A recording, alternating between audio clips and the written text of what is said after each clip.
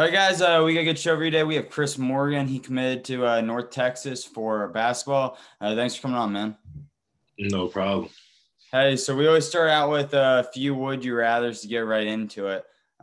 So for the first one, would you rather versus one decision you make every day or be able to stop time for 10 seconds every day?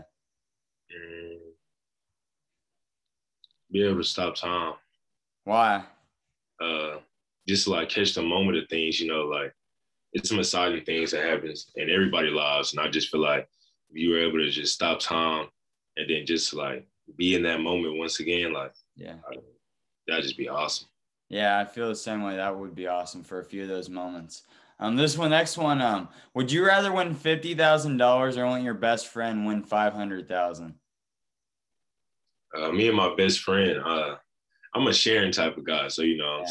saying? I feel like, and you'll get more money, Yeah. 250,000 split right down the middle, over Yeah. 50,000. And then we both can succeed. Yeah, that's a smart answer there. All right, final one. Would you rather run 100 miles per hour or fly at 10? That's a good one. Yeah, That's a good one. I had to say fly. that'd be sick. I'd be like a superhero, I feel like, if I was Yeah, flying. it's flying. That's awesome right there, man. Yeah, Flying. it would be a good time. So a lot of people help me with the show, like myself. We're all D1 athletes.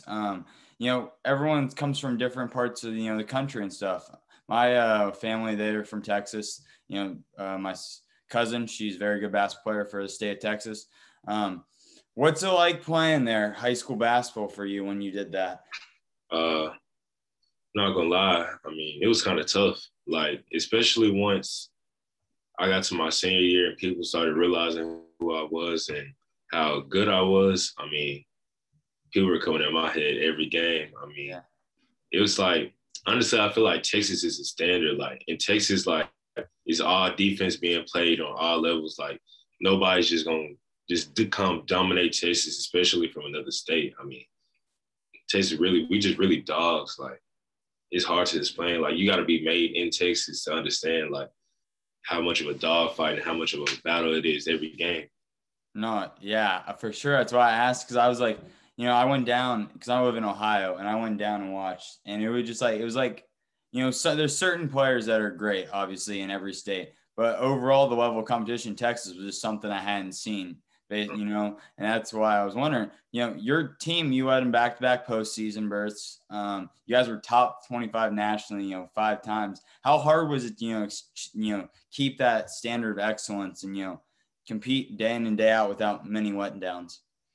Really just started in practice, honestly. I mean, in practice, we used to go at it. I'm talking about like some practices, there'll be fights, but we're always brothers, so we always know that.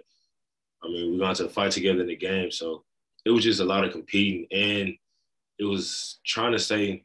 Our mentally wise, we had to stay like mentally strong because a lot you'll hear talks all around saying, "Oh, y'all aren't supposed to be together. That's cheating," or something like that. Yeah. Or it was just a lot of talking crazy people like just saying stuff. So honestly, I mean, it was a fun ride. I'm not gonna lie. It was different. I mean, that was like fun times, but it Yeah. was great while it lasted.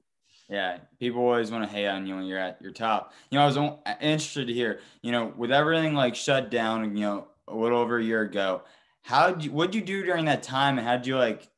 What were the big things? Was a weight room, or were you getting shots up at like an empty park? What were you doing? Uh, so basically, before quarantine, I was 190 pounds. Yeah, And I used to get thrown around in the game all the time. So when quarantine hit, I was like, man, I got to get some weight. So I got on this meal plan. I was eating like 6 times a day. I was lifting.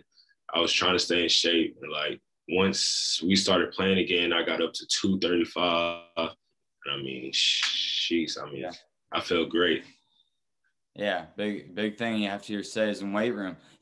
You saw your campus virtually, like most of the 21 recruiting class. Your dad, he went to the school, UNT. How did you like make that decision, to go there? So basically, along with my dad going here, I mean, the coach from he used to coach at Baylor, Coach McClaskey. Yeah. He used to coach at Baylor, and he coached my brother actually, and he recruited my brother. Yeah. And back when it wasn't quarantine, they used to come to my house all the time trying to get my brother to go there. And eventually he did go play for him. So that was a big thing. And then our head assistant, he coached my other brother when he was at junior college. So yeah, I mean, it's just a whole lot of relationships going on. And honestly, I just feel like they fit my playing style. I mean, I'm a big defensive and rebounding guy. So I mean, and every practice we're going at it. So big defensive guy. So that's a key too. Yeah, when you were looking at, like, the schools, right? So was it like were you watching a lot of tape of the teams and seeing how you'd fit, or what was that like? That's exactly what I was doing. Because at first I really didn't even think I was going to commit that early, but once I seen how they played, and then just watching them throughout the year, I was like, oh yeah, this is definitely the spot. I can definitely see me playing in a mean green jersey. Yeah. When you got your first offer, where was it at? What were you doing? That's always, some interesting story. This is crazy. Okay, so I was at my aunt's house, and we were on the way to go get some fried chicken. Yeah. And I was inside the store in the restroom, using the restroom, and Coach Mayer from Morgan State, he had called me and he told me, he offered me basically. Yeah.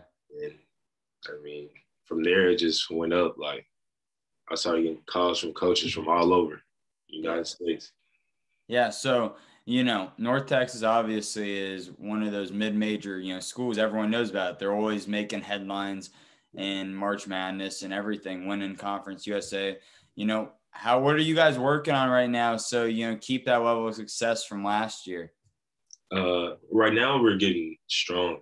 We're in the weight room 4 times a week. And off to the side, I mean, different players, like especially me, I go to the weight room really 6 times a week. Only days I don't go is Sundays. And just, skill stuff, just getting prepared. Right now it's not too, like, we're not pressing that hard. But I mean, practices are still hard. I mean, we're competing. And once August comes, I believe that we're gonna start practicing. Like, everybody there, everybody, we're working on things, learning plays, going over defensive strategies and all. Yeah, from high school to college is obviously a huge difference in the level of play. What's like your biggest expectation of when you hit the floor of what's gonna come when you're out there? Basically, it's getting lower. I mean, high school, I'm not gonna say it was just easy, but I was one of the big guys, so, and it wasn't that many people my size. So now playing against especially my teammates, they're huge too. So right now I'm just trying to stay low and stay tight and be strong with the ball, so I can be able to finish and go by people. Yeah. Obviously your dad was a former player, but like growing up, was there like an NBA player or somebody? Growing up for me, I was a big Allen Iverson fan. I don't know if there's anyone for you. LeBron James. I mean, I don't base my game off of him, but just the way he does is just, I mean, it's immaculate. Like, it's unbelievable. I mean, unfortunately, we weren't able to get it done this year, due to injuries, but now number 6, you'll see next year, the change of number 6. Yeah, I mean, hey, bringing it back that heat, We'll see if it happens. It might work. When you were like growing up, was it always basketball for you, or were you playing other sports? It was always basketball, but I did play other sports. I played football. I used to play soccer. Yeah. I ran a little track. And I mean, that was really it. But I used to play, just for fun, I used to play baseball with some of my neighborhood friends, kickball. What else we used to do? We used to do a lot of running, bike races, a whole bunch of stuff, man. Just trying to stay active. Always got to do something, man. Yes, sir. Okay, final couple questions. What was your favorite basketball memory you ever had? It could be on the park with your friends. Could be high school. What was it?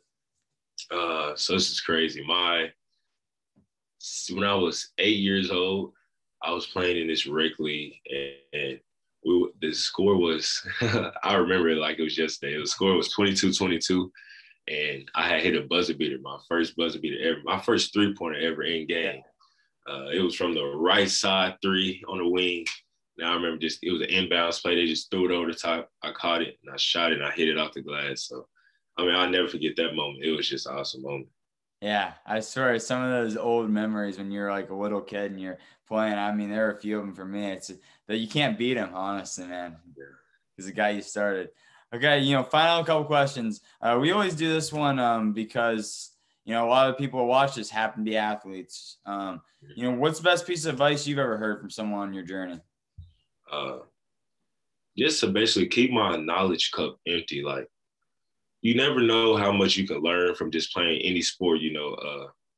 Like I heard it from LeBron also. He says every day he goes into practice, he learns something new. So he doesn't go into practice with a full cup of knowledge. He tries to keep it empty so he can obtain so much knowledge about the game, because it's so much to learn and so many people know things that what you know is not enough. Like, you can always learn something about the game. So just try to keep your knowledge cup empty and don't listen to outsiders. Try to stay focused on a team's goal. If you're a team sport, now if you're a single player sport like golf or tennis, I mean, you still listen to the coaches, but especially in a team sport, like I'm in a team sport, do not, I repeat, do not listen to outsiders. Like, focus on the team goal and you'll win. I promise you. Yeah, that's awesome to hear there. Final one, we always finish it out. When your basketball career is over down the line, how do you want people to remember yourself? I want to be a Hall of Famer, one of the top rebounders ever, like even better than Dennis Rodman, but kind of a Dennis Rodman that can score too, one of the best rim runners, being able to run the floor, dunks, all that. Like, it's just an inspiration to kids to just keep playing basketball and don't let the sport die. Yeah. Well, Chris, I appreciate you coming on, man. It means a lot, getting to help out and give people like yourself a voice. So it means a lot to us. No problem.